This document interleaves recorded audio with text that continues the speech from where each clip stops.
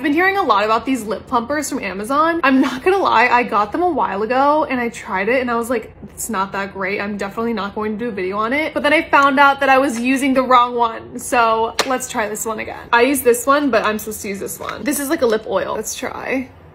I can already feel it working. Okay, this is like a minute in. Okay, look like I got lip fillers. Let's put this one on too. You guys, I can't. I went a little overboard, but I think we can all agree that this really works. I recommend.